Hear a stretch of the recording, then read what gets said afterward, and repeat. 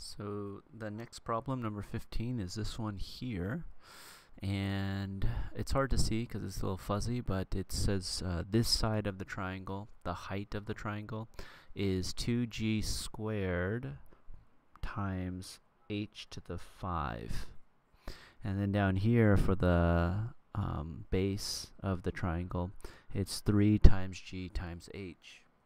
So if we are trying to solve this problem, we need to know that the area of a triangle, because this problem is saying express the area as a monomial, as one term, the area of a triangle is equal to 1/2 base times height.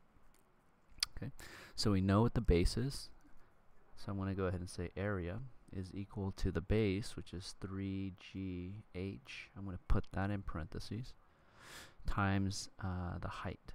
So the height is 2g squared h to the 5. And so we're going to use the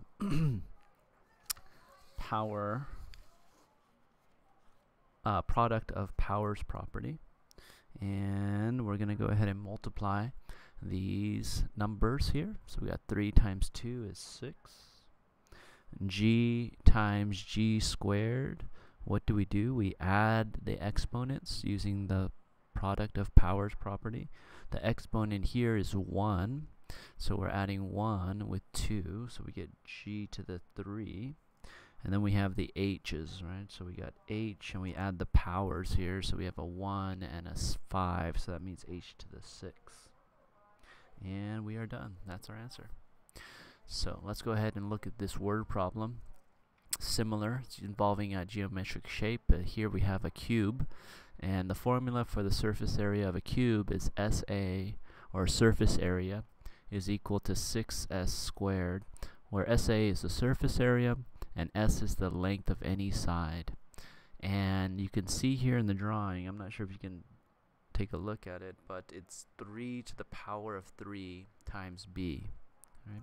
I'm sorry, a to the power of 3 times b is the length of one of the sides of the cube. So we want to express the area of the cube as a monomial and write our answer here. And so how do we do it? Well, we can plug in to our I'm going to go ahead and write it like that, right? Surface lowercase area is equal to 6 side squared. And what is the length of the side? It is a to the 3 power, to the power of 3 times b. So that's what I'm going to put here in the place of s. I'm going to substitute a to the power of 3 times b, parentheses, and that is squared. Okay, so now what we have is we have the power of a power property, right? And what do we do if we have a power to a power? We multiply the powers together. Okay. So first of all, we're going to distribute out our power. So this is going to equal to 6. The squared does not apply to 6. The squared applies to what's inside the parentheses, right? And so we have 3 times 2 is 6. And then we have b. And here, when we distribute out the power, it's b to the 1 times 2, which is 2. Right?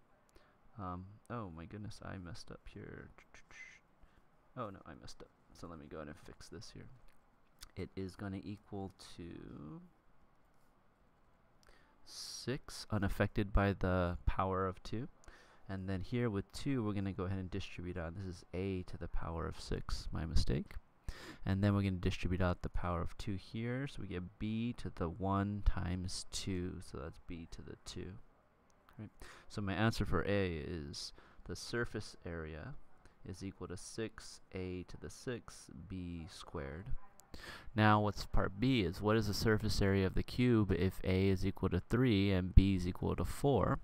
Well, how do we do this? We'll go ahead and substitute in 3 for a and 4 for b and see what our surface area is. So surface area is equal to 6 times 3 to the 6 times 4 to the 2.